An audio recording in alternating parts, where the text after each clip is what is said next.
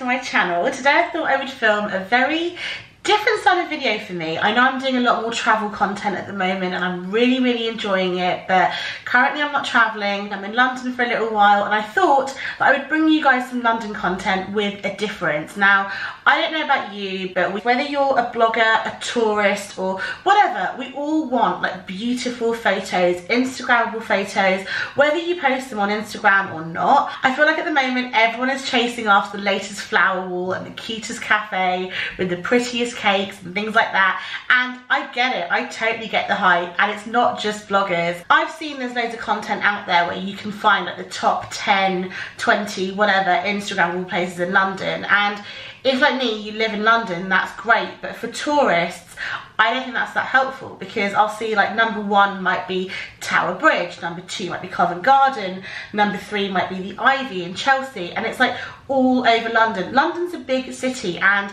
yes, it's great if you're here for like a long period of time and you can get to like tick all of those off your list, but I thought I would make this video that's more helpful, I guess, for like tourists or somebody visiting London, or even for people that live here that just may not know this, because I did a bit of research, I had to, and I'm sure other people have to do the same. So I want to try and split it down by area. Today's video is the top 4 Instagrammable places in Belgravia.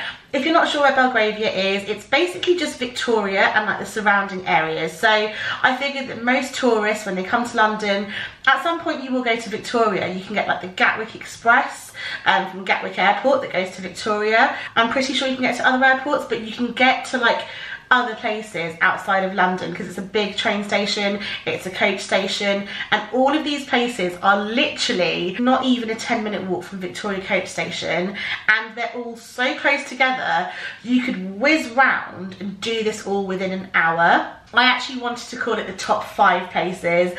I've spent all day walking around today and it turns out there just is no 5th place. No one's written about it, no one's Instagrammed it. I thought I'd be clever and try and find something that somebody may have missed. Unfortunately, the 5th place doesn't exist at the time of filming this video, which is April 2019. But there are 4 main places that everyone rushes to for that beautiful Instagram shot. So without further ado, here's the video.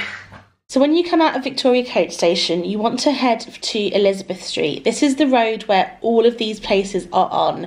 The very first place you will spot is Dominique Ansel on the left-hand side. This is a bakery. They're very well known for their cronuts and you cannot miss it. It has a gorgeous purple floral arch at the moment. All of these displays do change depending on what season you're in. It's a really cute cafe to grab a cronut, try their flavour of the month, have a coffee, and my top tip would be to try and get a table outside. The interior of this place is nothing special, but their terraced bit outside is actually really beautiful. They have a beautiful floral display against the back wall, and their ceiling, if you look up, is just absolutely stunning with hanging flowers, terrariums and all that jazz. So I would definitely recommend starting off here. Once you're done, come out of the shop and turn left. Ignore this clip, we had to circle the next location a few times because it was very busy, but as you walk up the street on the left hand side, at the next crossroads, you will see Peggy Portions. I'm sure this place needs no introductions. It is very popular with bloggers and you just cannot miss it. The only thing I will say is that we didn't eat here, so I can't tell you what the cakes are like, but it is very popular, and so equally it can get very busy. They are happy for you to take photos outside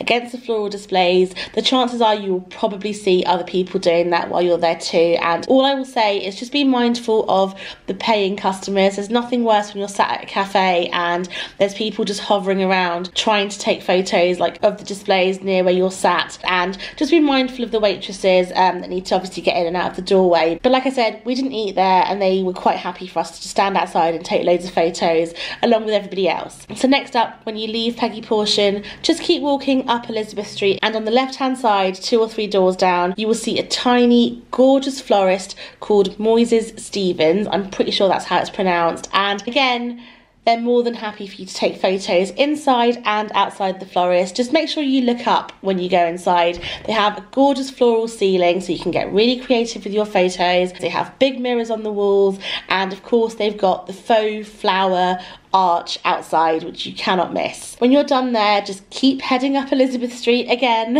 and again a few doors down on the left hand side, you will see Les Senteurs, and this is a French perfumery. Again, their floral display changes all the time, and currently this is what it looked like at the time that we visited. If you also just take a walk around the area, there are other shops that have smaller floral displays, and again, you never know what you might find. But yes, that is it. All of these places are literally like less than a minute's walk from each other. They're so close together. I feel like this is the perfect location to shoot in, whether you're a blogger, a tourist, or just none of the above and you just want pretty photos.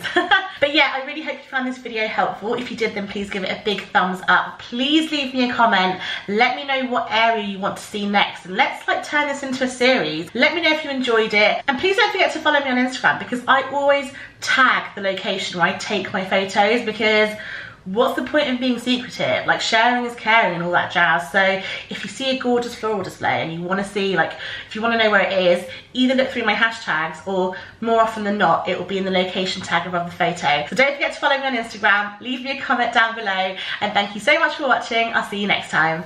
Bye.